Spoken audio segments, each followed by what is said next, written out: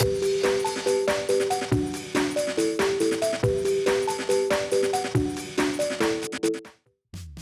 it going, YouTube? It's Panda time.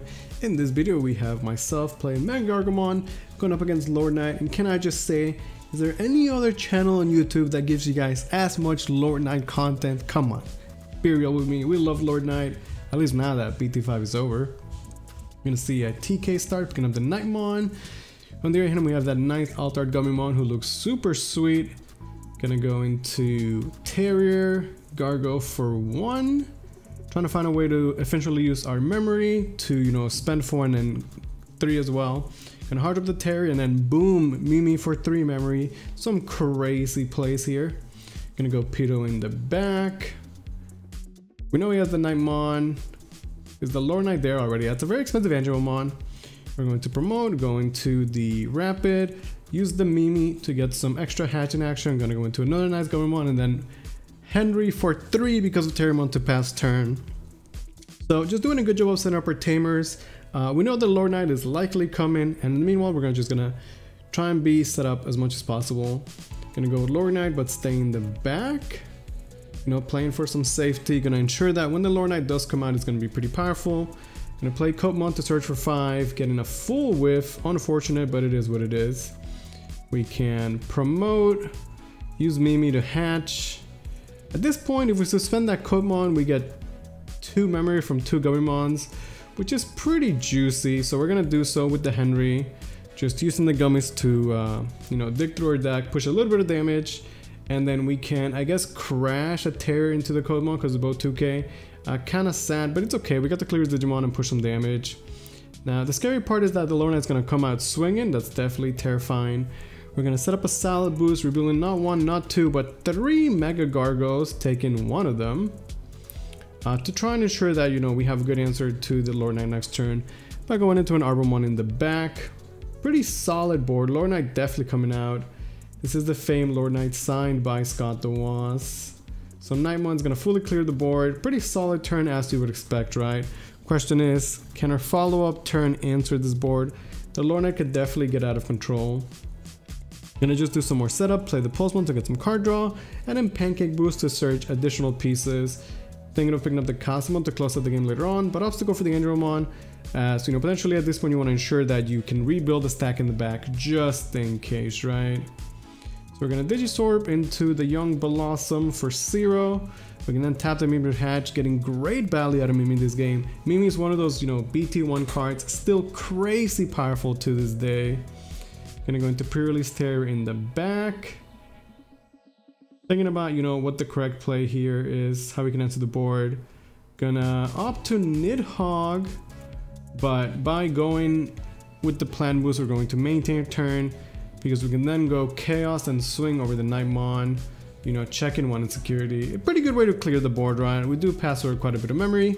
I think the idea is that if we just do a regular Nidhogg, then he has the Knightmon, he can easily go into another Lordknight, and we'd be right back in a terrible spot. So in this case, we spend our memory boost and we pass over more memory, but we at least pass over more. That said, with that extra memory we passed over, it's just enough to go into right another Lordknight in the back. Now the Chaosmon is sitting out there. He can swing at security relatively safely, but the Lordknight could definitely swing over it with enough DPs. We can play a Willis to get that last hatch, just turboing through our rookies. Gonna just get some more chip damage and just set up so that, next turn we can potentially do something crazy. Maybe just like swing hybrid for game, right? The Lordknight's gonna come out, gonna swing at security actually, playing Knightmon to minus DP the Chaosmon. Could definitely have swung over it, right? But opted to swing at security for some extra damage. Hits into another Willis. Gonna go Pido to set up a blocker, so don't instantly die to a hybrid. Does have to clear the Chaosmon, of course, and since he didn't swing at it, there definitely is an answer to it. And it's gonna be the Mercy mode. So I've been talking to Wind, a player that plays Lordknight, and I think Mercy mode is a really good level 7-4 Lordknight, because the problem with the Balderarm in the past is that you would go into your level 7 and get an effect, but then you would lose your Lordknight, which is the most powerful Digimon in your deck, and that kind of sucked. So the nice thing about Mercy mode is that you can have your Lordknight, do your shenanigans, do your plays, and then go into Mercy to pass turn, as we're seeing here. as we're seeing here. The Mercy can then answer a Digimon, and then at the start of your turn, Mercy's gonna trash the security, and then it goes away, so you still maintain your Lord Knight, so you can still do all those crazy plays. So the more I think about it, the more I think that the Lord Knight really is the way to go. I mean, the Mercy mode is the way to go for a level 7 Lord Knight. We're gonna set up a Terriermon to add some extra bodies, get in some cheap devolutions with the double Willis, and I'm gonna go into a MegaGargo to essentially stun the board, as we can suspend all Digimon and they cannot unsuspend.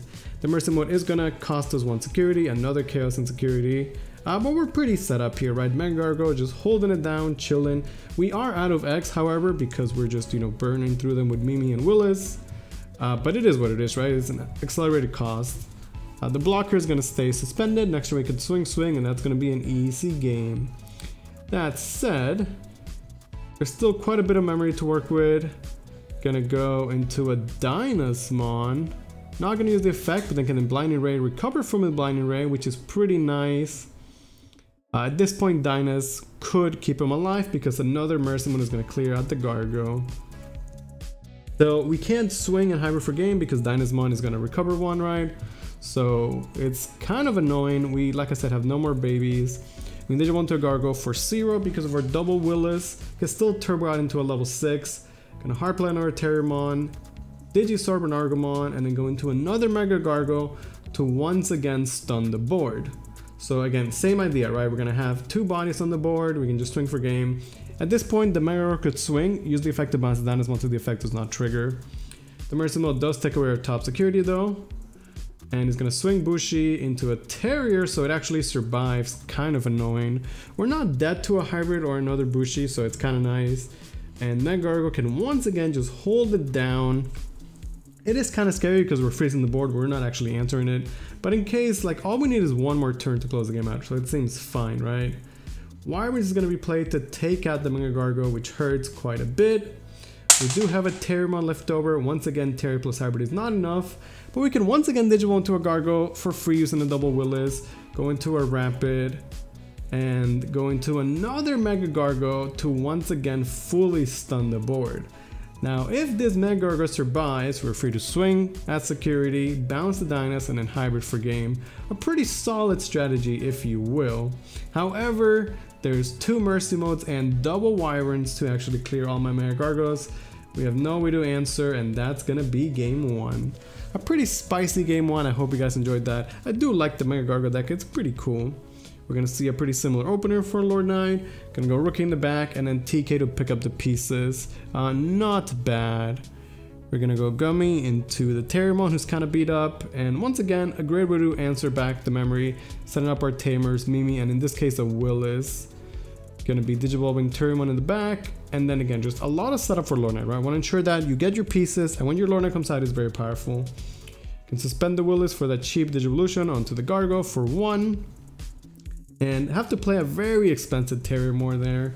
I'm not a fan of that, but it is what it is. We can at least pick up another Gargomon. Gonna go Knightmon in the back, straight into the Lord Knight. So once again, it's a race of these powerful level 6s and board setup. Gonna go so many Gargos. We might be missing those 5s or 6s, right? Gonna once again play another pre-release Terrier to get those searches. Now, nice thing about the Gargo deck is that it looks super cool. It's all blinged out, which is nice. Lord Knight's gonna swing, and here's where the party gets started. The Knightmon's gonna clear out one of them, does hit into a Henry. Henry is not huge at this point since we already had the Mimi, but it can be nice. Pulls 1 to draw 1. And I guess could just keep going wide, right? The Lord Knight is kind of scary. Like Lord Knight getting the free Knightmon, since BT5, such a powerful combination, right? Getting that free level 5 just goes a long way. Bill's memory boost, gonna play a Starmon to just clear the little guys. We have double Gargo though, dog with jeans. We can promote, set up a little Issy. Going to a Rapid for a discounted cost. Rapid effect can tap the Knightmon. We can gain our memory back from the Issy and tap or get card draw from the Gummymons. And then that's gonna be what I call a very powerful Nidhogg, sending 4 Digimon to the bottom of the deck. Nidhogg is still an absolute beast. One of the best boys for green for sure. And because of the Issy and the Gummymons, we actually just get so much value out of it, right? Gonna reveal a Mercy Mons going to the bottom. But again, just, you know, going with the setup, all these memory boosts are super scary, right? It's an extra 4 memory next turn potentially. Gonna play another TK, kind of expensive, but it is gonna ensure the pieces. In this case, a Casimon. We have a lot of tamers set up, and we have that Terriermon that's gonna stop the memory gain. So I think the idea is that we're gonna bring it out with the Mimi to neutralize those memory boosts, which is kind of nice. Nidhogg definitely swinging at security. So this way we can ensure that there is no Lord Knight next turn, and we're in a good spot, right? So could just opt to go wide, tap in the Willis for the discount Digivolution, and just make sure that we're set up for game next turn. Gonna go into a Blossom to pass turn, so we can promote, but you know, the memory gain won't matter. We have a wide board, and through the Mimi we can probably just swing for game next turn. Gonna go Kase in the front, looks like still picking up those pieces. Swinging at security, thinking about the memory boost, but wait, Terriermon. So yeah, definitely Terriermon putting in way too much work there. Altar is super nice. Gonna go Gladiemon to, I guess, pick up level 5. Nothing in there we can unsuspend. We have way too many Digimon. And at this point, I think everybody actually gonna go into the Gargo, suspend the Gladi, gain memory, draw from Gummy, swing for 2 checks at security. The old BT3 Gargo double check, still kind of nice. Everybody swings, and that's gonna be game 2 on the back of a very clutch Nidhogg and the Gargo at the end with the +1 security to close the game out. Very nice, pretty solid back and forth. I'm gonna take this time to say that if you guys are not enjoying BT9, I know that the BT9 meta can be very annoying, and you know, the OTK world is not the best place to play. I would agree with this. But if you step away from like the tier 1 OTK decks and you play other stuff, the game is actually so fun. Like by now our card pool is so big and you can play so many different decks. Obviously if you play some of these decks and you go and you get clapped against Alphamon, it's not the greatest time. But if you have buddies or friends and you can play, like you can have such a good time. A matchup like this, Lord Knight against Gargo, like it's not something you would see at a tournament. But you know, through the BT9 cards and at this stage in the game, it's something you could do and it's so much fun. I really recommend it. If you're bored of the current Digimon meta and you don't want to play the OTK decks, like the game is still super fun if you just try some variety, is what I would say. Especially if you're playing, you know, just for friends or with friends for fun. So while we're talking about that, we're seeing a ton of setup, double pancake boost. We're once again using our Mimi to accelerate our hatching, going into a rapid. And again, just chilling with that Terriermon to prevent the memory boost from being activated. Seems pretty solid. Gonna go Lord Knight in the back. And then Codemon to just pick up the pieces.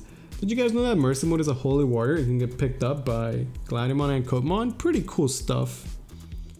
We're going to go wide. Again, keep using the Mimi for the extra hatches. Probably. Gonna go Gargo to the discount.